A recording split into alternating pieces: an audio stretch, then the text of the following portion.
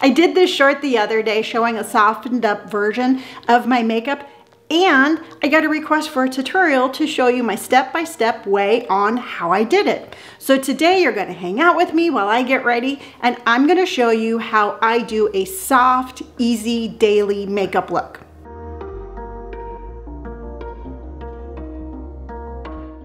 Before I start putting on makeup, I do want to let you know I've already done my skincare routine. And this is the MAC Strobe Cream. It's a kind of like a little bit of a pink shade, and it just gives your face a nice little glow. So right out of the shower, I put that all over my face. Next, I applied my sunscreen. This is from PCA, and it's a sunscreen, but it's also a moisturizer. Once those were all soaked in, I applied my e.l.f. Mineral Infused Primer. This stuff is magical. I bought this primer and I'm like, oh, this is pretty cool. I put it on and instantly, it's like it makes my skin feel like velvet. So I put that all over my face. I let it soak in, and now my face is primed and ready to start putting makeup on. First, I'm going in with my NYX Thick It and Stick It Brow Mascara.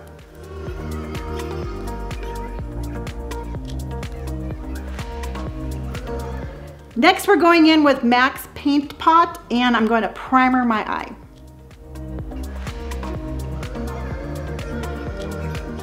Once I have my primer on, I'm going to go in with this Prep and Prime, and I'm going to put it all over my eye.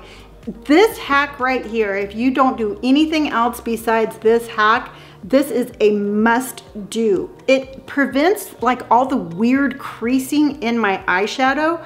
Now the color palette that I used for this soft look is the Wet n Wild. This is the color Icon, and the palette name is Walking on Eggshells. I'm gonna start with this light brown here. I'm gonna put it all over my eye, slightly above the crease. Then working on my way in, I'm going to do the darkest brown in the corners. I'm going to do this little bit of a lighter brown right in the middle, and then I'm going to take this peach right here, and I'm just going to start from the inside of my eye, and I'm going to work my way out, blending it all the way from the inside of my eye to the outside of my eye. Once I have that all applied, I'll kind of step back and take a look at it and see if I want to darken it up in any certain areas. And what I'm going to do is I'm going to go back in with my darkest shade on this palette, and I'm going to put another slight little layer on top. Then with my magic fingers, I'm going to go in and I'm going to blend it and give it an all over soft look. Next, I'm going to go in with my House Laboratories gel pencil, and I'm going to put it underneath my waterline on the top.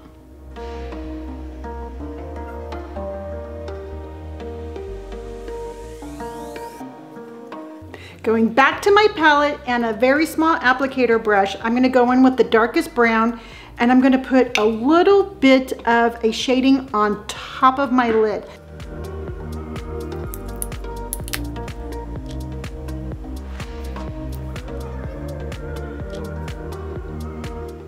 I almost forgot the lightest shade next to my brow. So we're going to go in and we're going to put that in really quick just to give it a little bit of a lift. And once we have that on, we will move to the mascara. I am all about black mascara. I put 2 to 3 layers on my top, and then again, I say this all the time, very sparingly on my lower lashes.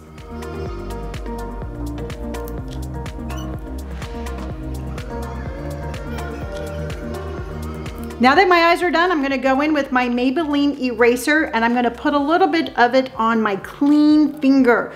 Remember, I used this finger to blend my eyeshadow, and I want to make sure that I don't get any of that eyeshadow underneath my eyes, because I want to brighten up underneath my eyes. I don't want to make it dull or muddy. Now for the foundation, I'm not going to do any contour or highlighting on this one. What I'm using is the Maybelline BB Cream. This is in a shade medium, and I'm using the Flawless Satin Foundation from e.l.f. and this is in the shade of Bisque. I'm going to blend it together and that's gonna be my foundation for the day. Now, if you've been watching any of my videos, you know that I've been having a lot of fun with like the makeup hacks where you put the contour on and then you blend it all out. And I think it's super fun and I've really enjoyed doing it. But what I have noticed here lately, and then I blend it together like that while I'm talking to you. But what I've noticed, and the reason I'm not doing it today, is because if you put on too much contour, if you put on too much of that darker shade, it's actually gonna make your skin kind of look a little muddy. And I found myself not having that real kind of like bright highlighted foundation look that I wanted. And that's why I blended these two together, just to give it a nice, really bright, glowy foundation.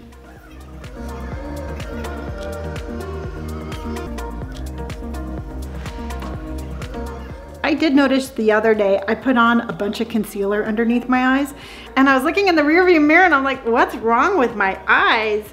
And I noticed that the concealer was actually pooling in the fine lines and wrinkles underneath my eyes. And I'm like, that is the exact opposite of what I wanted to have happen.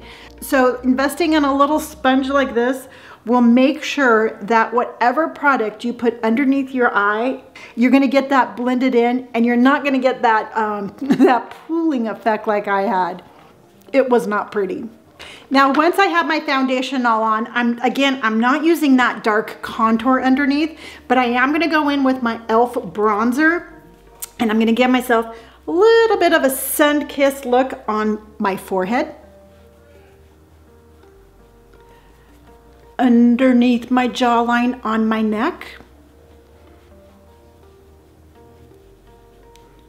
and then along my cheeks. Keeping with the softer makeup theme, I used my Plum MAC blush with a brush, and I gently just patted on some color on my cheeks. Boop, boop. And I always just give my nose just a little boop, boop of blush too, to kind of just brighten up your face. I'm gonna go back in with my lips and I'm gonna do a soft nude color. So I'm using my Painterly Pot once again with my applicator brush, and I'm gonna primer my lips. I'm trying to talk and my brush is literally going in my mouth. So lips primered. I absolutely love using this primer on my lips. It just, like my eyes, this is a good hack. Get yourself this little brush. I got this at CVS. It's like, let me show you. It's this Real Techniques little brush set. I love it so much. I bought a second one, and because I want that brush right there just in case this one ever stops working. Oh shoot, I almost forgot to tell you. Another thing that I do for my skincare routine is Rox sent me this, it's a multi-correction stick, and I put this around my eyes. Getting back to the lips, I'm going to be using MAC's Blankety. I always try to say Butterly, but it's Blankety. I'm going to put it right over that primer I just put on. Then the final step to this look is going in with my NYX Fat Oil. This stuff is amazing. I have it in a bunch of different shades and I absolutely love it.